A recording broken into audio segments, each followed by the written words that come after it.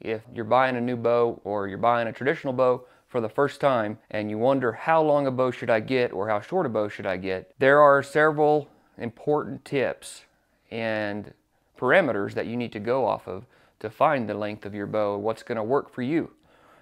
One of the first things you need to know is how long your personal draw length is. So if you don't have a bow accessible to you, a good way to measure that it's going to get you close is to get a tape measure, hook the tape measure on the end of your finger, and pull the tape measure back along your arm to the ball of your shoulder. There's going to be an indentation here where the ball socket of your shoulder is. That's going to be pretty close to what your draw length is if you don't have a way to measure it. Once you know what that's measuring, you can then choose the length of your bow. So when choosing the length of your bow, there's several things you need to consider. And I'm going to talk about stacking to begin with. Stacking is when you're drawing the bow and it's smooth all the way back on your draw. It's gaining the inches that the profile of the limb is allowing it to gain, the poundage. Suddenly you feel an exponential increase of weight on your draw. So you're drawing, all of a sudden you hit a wall and then it gets really heavy and stiff to pull. That's stacking. When you hit that wall, you know you've maxed out the bow limbs. You do not want to overdraw a bow. This is about a 4.5-year-old bow. This bow was built for a customer with a 27-inch draw. It's 58 inches long. That's the AMO, so we measure along the lineal profile of the bow. He wanted a little shorter bow to get into hunting situations, ground blinds, tree stands. He sold this bow to another guy. Now this guy had quite a bit longer draw than the original fella, and so he shot it for, I don't know how long he shot it. It was overdrawn. If you look at the limbs here, you can see you've got crazing. You got crazing in the finish and the glass, and that's these perpendicular lines in the limb of the bow. That is a very good indication that this bow, it's been drawn too long for the length of the bow, and it was stacking really badly. This bow delaminated. It broke. It came apart. And now we can tell that this is not a craftsmanship defect. How do we know that? Because it broke right in the middle of a lamination, right along there, and the glass didn't shear off. We didn't have a failure in the craftsmanship of the bow. The bow actually delamed and broke the wood, and you can see that there's a lot of wood stuck to the back of that glass. So that means it couldn't handle it. After a while of being overdrawn, it just gave up. It said, I can't do this anymore. That's a little bit of an extreme example. Sometimes you can get away with overdrawing a bow for years and years and nothing happens. Sometimes you can't.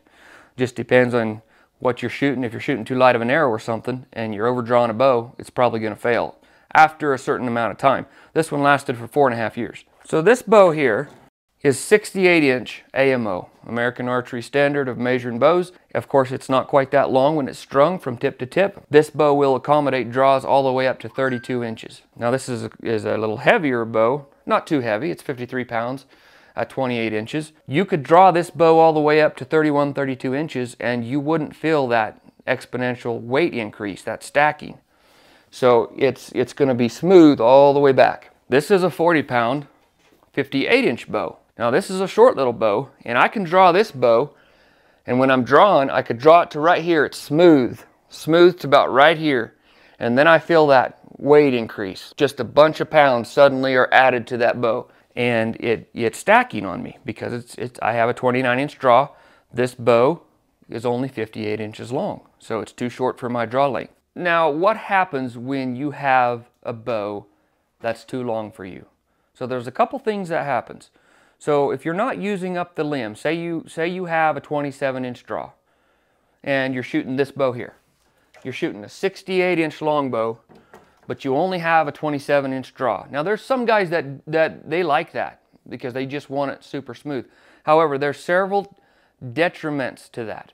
One thing is at the bottom of the string stroke, when this string hits your brace height, you want there to be enough tension on these limbs that's left for it to stay under tension so it doesn't get a lot of horizontal vibration. So we've talked about a short bow and overdrawing and what happens when you overdraw a bow. Now we're going to talk about what if you buy a bow or get a bow that's too long for you. Now there are some guys that purposely do that. They just want They just want it to be super, super smooth back to their draw, and they don't care about anything else but how smooth their draw is.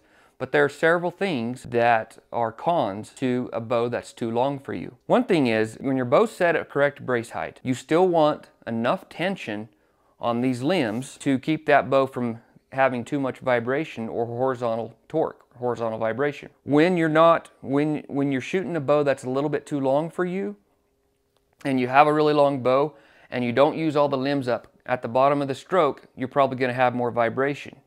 For sure, if your brace height is set too low.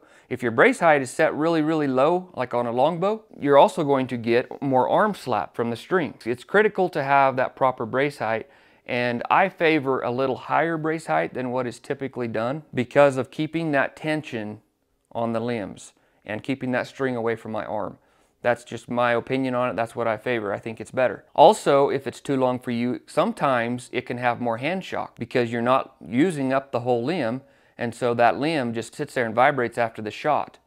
Now, if you're the type of fellow that doesn't care about those things I talked about maybe hitting your arm a little bit more, or more hand shock or more vibration, and you simply want a smoother draw, then by all means, get a longbow. So now I want to talk a little bit about people that purposely buy bows that do stack. They want to maximize the full limb. Now, when I say purposely buy bows that stack, I don't mean that bows that are stacking the last 4 inches of your draw.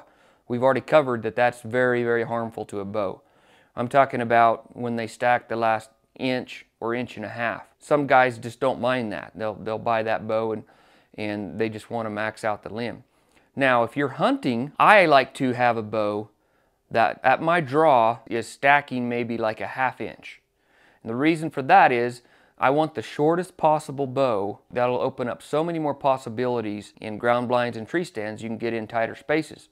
So I want to feel that stacking on the last ½ inch or so. If you're just a 3D archer, a target shooter, you want a bow that does not stack whatsoever. When you draw your bow, you want to be able to all the way smooth, but then to test it, you go ahead and overdraw it, and you should have about 1.5 inches or 2 inches before you feel the stacking.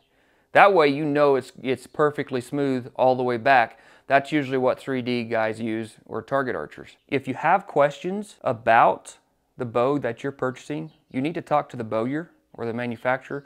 And here's the reason, is because they know their bow, and bow limb profile has so much more to do with draw length, with stacking, with how the bow performs than actual species of wood or what's in the core of the bow. The manufacturer of your bow or your bowyer, he's going to know how that bow performs at what draw lengths. And it's not going to be a thing where you have to figure out, do I want Pacific U? Pacific U is going to change everything in the bow, or bamboo, that's going to change all my stacking. It has way more to do with the limb profile, the shape of the limb of the bow that you're buying. That's very, very important. And if you have any questions about Great Plains bows, call up to the shop, call my cell. My cell number's on the answering machine, and or text me, and we can help you find the absolute perfect fit when it comes to bow length according to your draw. Thanks for watching.